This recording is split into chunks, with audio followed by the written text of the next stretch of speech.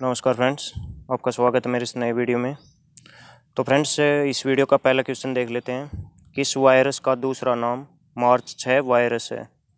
तो फ्रेंड्स, इस वायरस के नाम में मार्च 6 क्यों रखा गया? क्योंकि एक स्पेशल कलाकार का जन्मदिन होता है, माइकल एंजेलो का, और ये वायरस सारा काम अपना इसी डेट को करता था, 6 मार्च की। पूरे साल में एक ही दिन होता था इसका।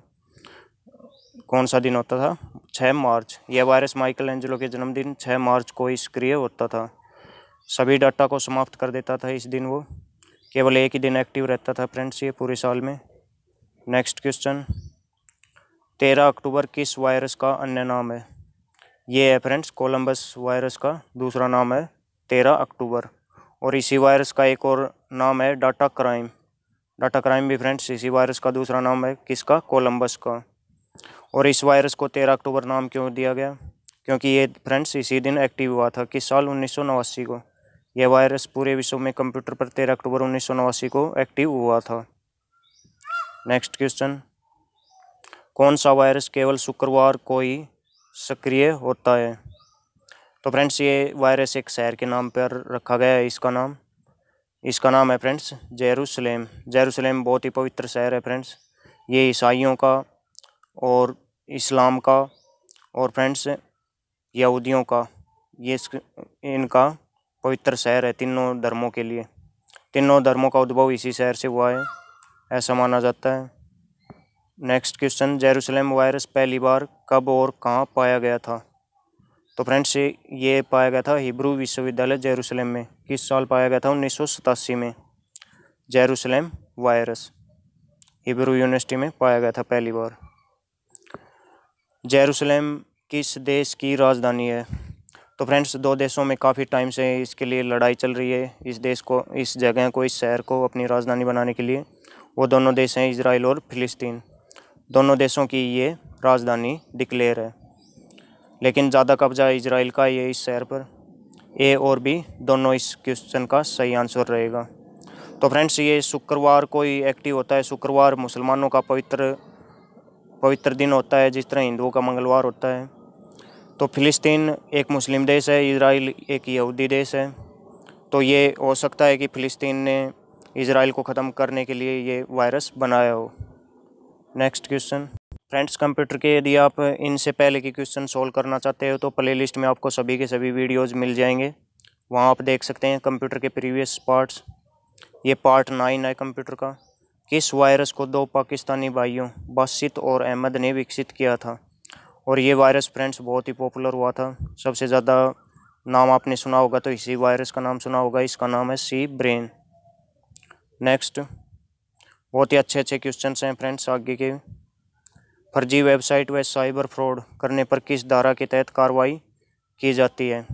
तो ये हेराफेरी करने पर फ्रेंड्स कौन सी धारा का प्रयोग किया जाता है? धारा 420।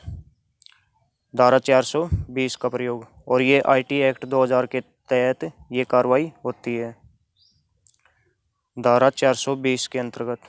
सूचना तकनीकी अधिनियम, इसको शॉर्ट में बोलते हैं आईटी एक्ट। आईटी एक्ट यानी इंफॉर्मेशन टेक्नोलॉजी एक्ट किस वर्ष लागू किया गया था? तो सबसे पहले फ्रेंड्स इसका लागू किया गया था सन 2000 में। सन 2000 में इसको लागू किया गया था, और इसके नाम में ही फ्रेंड्स आईटी एक्ट 2000 है, तो ये 2000 में लागू हुआ था। नेक्स्ट, आईटी एक्ट 2000 में सबसे बड़ा संशोधन किस वर्ष किया गया था? साल 2008 में फ्रेंड्स सबसे बड़ा संशोधन किया गया था आईटी एक्ट में। 2000 में ये पहली बार लागू किया गया था, उसके बाद 2008 में संशोधन हुआ था। नेक्स्ट, आईटी एक्ट के अनुसार कंप्यूटर संसाधनों से छेड़छाड़ की कोशिश करने पर किस धारा के तहत कार्रवाई होगी? तो इसके हार्डवेयर पार्ट्स को आप यदि छेड़छाड़ करते हो तो किस धारा के तहत कार्रवाई होगी? धारा 65 के तहत। और इसके सॉफ्टवेयर पार्ट्स को यदि आप छेड़छाड़ करते हो, उनके साथ छेड़छाड़ करते हो तो कौन सी धारा के तहत कार्रवाई होगी? धारा 66। आगे के क्वेश्चन में आपको बताया जाएगा। नेक्स्ट क्वेश्चन, कंप्यूटर में संग्रहित डाटा के साथ छेड़छाड़ करने या उसे हैक करने की कोशिश करने पर किस धारा के तहत कार्रवाई होगी? तो कंप्यूटर के अंदर जो सॉफ्टवेयर डाटा है उसके साथ छेड़छाड़ करने पर फ्रेंड्स कौन सी धारा लगाई जाएगी? धारा 66। इसके तहत कार्रवाई की जाएगी उस पर। नेक्स्ट, ईमेल के माध्यम से धमकी भरे संदेश भेजने पर किस धारा के तहत कार्रवाई होगी? तो ये धारा होगी धारा 503। इसके तहत ईमेल के माध्यम से यदि धमकी भरे संदेश भेजता है कोई तो इस धारा 503 के अंतर्गत कार्रवाई होगी। और OTP की फुल फॉर्म क्या है? तो फ्रेंड्स जियो की फुल फॉर्म कमेंट्स में लिख दीजिए। पिछले वीडियो में मैंने आपको बताया था OTP की फुल फॉर्म होती है one time password. Option A इसका करेक्ट रहेगा। नेक्स्ट देखते हैं, MS वर्ड में सिलेक्टेड लाइन को अंडरलाइन करने के लिए कौन सी शॉर्टकट कुंजी होती है? तो 3 ऑप्शन दिए गए हैं फ्रेंड्स आपके लिए। Ctrl+U दबाते हैं हम अंडरलाइन करने के लिए MS वर्ड में किसी भी लाइन को, सिलेक्टेड लाइन को। किसी वर्कशीट में प्रथम सेल का सेल एड्रेस क्या होता है? तो फ्रेंड्स वर्कशीट का इस्तेमाल ये आपको पता होना चाहिए, बेसिक बात है। वर्कशीट का इस्तेमाल कितने में होता है? MS एक्सेल में, ध्यान रखें ये। तो इसमें प्रथम सेल का सेल एड्रेस क्या होता है? फ्रेंड्स ये क्वेश्चन कई एग्जाम्स में पूछा जा चुका है। तो प्रथम सेल का सेल एड्रेस होता है A1, ध्यान रखें। नेक्स्ट, MS एक्सेल में फॉर्मूला हमेशा खाली स्थान से प्रारंभ होता है। तो कौन से चिन्ह से शुरू होता है MS एक्सेल में? बराबर से। सबसे पहले बराबर लिखा जाता है, उसके बाद formula S3 to S10। Next, Excel में जहाँ पॉइंटर उपस्थित है वह सेल कहलाता है। तो जहाँ पॉइंटर उपस्थित होता है वह सेल कहलाता है MS एक्सेल में एक्टिव सेल, न कि करंट सेल न रीसेंट सेल, वो कहलाता है एक्टिव सेल, याद रखें। किसी अन्य फाइल से लिंक स्थापित करने के लिए किस कमांड का प्रयोग किया जाता है? तो फ्रेंड्स अन्य फाइल का लिंक देने के लिए कहीं पर कहीं भी तो किस कमांड का प्रयोग किया जाता है? हाइपर लिंक का। और इसका शॉर्टकट क्या होता है? हाइपर लिंक ऐड करने के लिए शॉर्टकट होता है Ctrl+K। नेक्स्ट, पॉइंटर का आकार हाथ जैसा कब होता है? तो फ्रेंड्स पॉइंटर को जैसे ही आप अपने माउस से मूव करेंगे और जब वो हाइपर लिंक पर जाएगा तो उसका आकार किस जैसा हो जाएगा? हाथ के जैसा। तो हाइपर लिंक पर क्लिक करने के लिए जब हम जाते हैं तो उसका आकार हाथ के जैसा हो जाता है पॉइंटर का। नेक्स्ट, डोमेन के नामकरण में नेटवर्क संगठनों के लिए कौन सा संकेत प्रयुक्त होता है? तो नेटवर्क संगठनों के लिए प्रयुक्त होता है .NET, जिसमें .NET की फुल फॉर्म क्या होती है? नेटवर्क।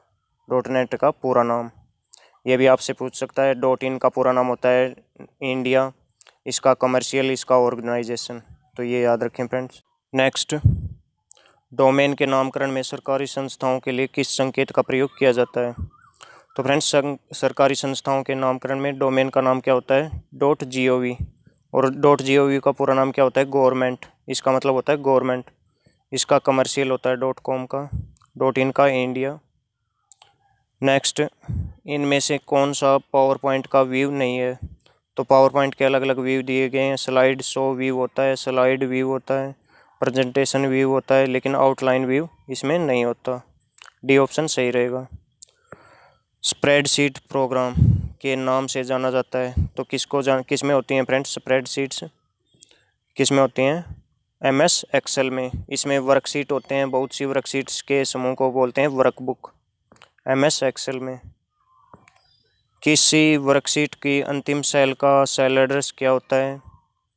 तो किसी भी वर्कशीट में MS एक्सेल में अंतिम सेल का सेल एड्रेस होगा N65536 और पहली सेल का सेल एड्रेस क्या होगा? A1, याद रखें दोनों के दोनों। इनमें से कौन सी ग्राफिकल फाइल नहीं है? कौन सी एक ग्राफिकल फाइल नहीं है, यानी इमेज के रूप में आपको फाइलें मिलती हैं, वो फाइल नहीं है? कौन सी नहीं है? ये टेक्स्ट के रूप में फाइल है .txt, JPG भी होती है, .bmp भी, GIF भी। नेक्स्ट क्वेश्चन, MS एक्सेल में वर्कशीट के समूह को क्या कहा जाता है? MS एक्सेल में क्या होती हैं फ्रेंड्स? वर्कशीट होती हैं, तो कई सारी वर्कशीट के समूह को बोलते हैं वर्कबुक, ध्यान रखें। और ये एक्सटेंशन नेम है MS एक्सेल का .xls, और ये MS वर्ड का एक्सटेंशन नेम, याद रखें दोनों के दोनों। नेक्स्ट, MS वर्ड में बनाई गई फाइल को किस नाम से जाना जाता है? तो MS वर्ड में जो आप फाइल बनाते हो तो उसको डॉक्यूमेंट के नाम से, और इसका एक्सटेंशन भी .doc, जिसका पूरा नाम डॉक्यूमेंट होता है, .doc इसका एक्सटेंशन नेम होता है। और एक्स भी लगा देते हैं तो भी सही माना जाएगा फ्रेंड्स। सही वेबसाइट है तो सही वेबसाइट एड्रेस है इसमें www.rediff.com। इसमें गैप भी नहीं आएगा फ्रेंड्स, ये गलती से गैप लिखा गया, तो ये इस तरह लिखा जाता है वेब एड्रेस सही से। पहली व्यावसायिक रूप से उपलब्ध माइक्रो प्रोसेसर चिप का क्या नाम था? तो फ्रेंड्स आपको पता होना चाहिए कि सबसे पहले माइक्रो प्रोसेसर किस कंपनी ने बनाया था। 1971 में बनाया था। किस कंपनी ने? इंटेल ने। और इसकी माइक्रो प्रोसेसर चिप का पहली का क्या नाम था? इंटेल 4004। इंटेल 4004। किस पीढ़ी के कंप्यूटर्स में सबसे अधिक ऑपरेशन कॉस्ट थी? तो ये थे फ्रेंड्स पहली पीढ़ी के कंप्यूटर्स। वैक्यूम ट्यूब से बने होते थे, सबसे ज़्यादा जगह घेरते थे ये, बहुत ही ज़्यादा, और सब कुछ ही ज़्यादा था इनका, कॉस्ट भी ज़्यादा थी, सब कुछ ही इनमें मेहनत भी ज़्यादा थी, टाइम भी ज़्यादा लेते थे। नेक्स्ट, देश का प्रथम कंप्यूटर साक्षर जिला कौन सा है? तो फ्रेंड्स ये आपसे मैंने पहले ये क्वेश्चन किया था कमेंट्स में जवाब देने के लिए, लेकिन वीडियोज़ में शामिल नहीं कर पाया था, इस वीडियो में शामिल कर लेता हूँ। तो ये है मल्लपुरम, केरल। तो फ्रेंड्स मल्लपुरम गोल्ड लोन्स का ऐड आपने सुना होगा, ये वही ज़िला है मल्लपुरम, जिसका ऐड अक्षय कुमार काफ़ी बार करते रहते हैं। केरल में है ये, पहला कंप्यूटर साक्षर जिला है देश का। कंप्यूटर साक्षरता से मतलब क्या अर्थ होता है इसका, कंप्यूटर साक्षरता का? और कंप्यूटर साक्षरता दिवस हर साल ऑब्जर्व करते हैं 2 दिसंबर को, और 3 दिसंबर को विश्व विकलांग दिवस, 1 दिसंबर को वर्ल्ड एड्स डे। ध्यान रखें ये तीनों दिवस। इसका अर्थ क्या होता है? कंप्यूटर क्या कर सकता है, क्या नहीं कर सकता, इसका ज्ञान होना, ये इससे कंप्यूटर साक्षरता से इसका मतलब होता है। तो फ्रेंड्स कंप्यूटर साक्षरता का मतलब ये नहीं है कि कंप्यूटर का पूर्ण ज्ञान हो आपको, केवल कंप्यूटर के बारे में ये आपको जानकारी हो कि ये क्या क्या कर सकता है, यही कंप्यूटर साक्षरता रहती है। फ्रेंड्स कमेंट्स में जवाब दीजिए, एक निबल कितने बिट के बराबर होती है और एक बाइट में कितने बिट होते हैं?